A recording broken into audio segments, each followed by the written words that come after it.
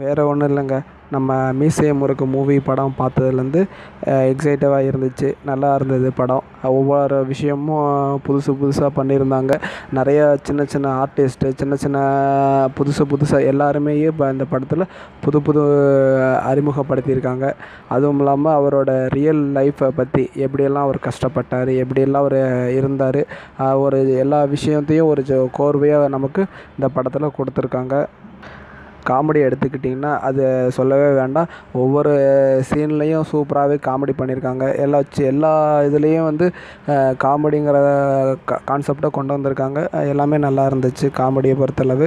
பாடல்கள் எடுத்துக்கிட்டிங்கன்னு வச்சுக்கோங்களேன், பாடலில் வந்து ஒரு சில பாடல்கள் வந்து அவரோட பழைய ரேப் பாடல்களும் போட்டிருந்தாங்க. ஆனால் புதுசாக பாட்டு கொண்டு வரணும் அப்படிங்கிறதுக்காண்டி ஒரு 2-3 பாட்டு கொண்டு வந்தாங்க. ஆனால் அதில் சின்ன சின்ன மிஸ்டேக் பண்ணியிருக்காங்க.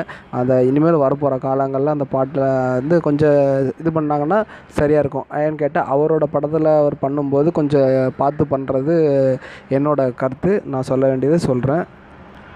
ஆக்டிங்னால் நல்லா இருந்துச்சு. மற்றபடி வந்து ஆக்ஷன் கொடுக்கணுங்கிறதுக்காண்டி ஒரு சின்ன சின்ன ஆக்ஷன் கொடுத்துருந்தாங்க. அதுவும் அப்படியே பாதியாக ஸ்டாப் பண்ணி காமெடியாகவே ஆக்கிட்டாங்க. அதுக்கு அப்புறம் வந்து நாங்கள் பழைய லைஃப்பை எங்களுக்குள்ளே திரும்பி பார்க்குற மாதிரி நீங்கள் பண்ணியிருந்தீங்க. அதுவும் கொஞ்சம் நல்லா இருந்துச்சு. அப்புறம் சொல்லணுன்னா என்டர்டெயின்மெண்ட்டாக இருந்துச்சு, எக்ஸைட்டிவாக இருந்துச்சு, செம காமெடியாக இருந்துச்சு. படம் வந்து முழுக்க காமெடியாக அடுத்த தடவை அவர் வந்து அவார்டு வாங்குவாருன்னு நாங்கள் எல்லோரும் சப்போர்ட் பண்ணுறோம். எங்களோட ஆதரவு அவருக்கு கண்டிப்பாக இருக்கும். மேலும் மேலும் தொடர்ந்து அவர் படம் பண்ணணும். நிறையா விஷயங்களை அவர் பண்ணால் தான் நாங்கள் சப்போர்ட் பண்ண முடியும். இதோடு அவர் நிறுத்திட வேண்டாம்னு சொல்லுங்கள். எங்களோட வாழ்த்துக்கள்.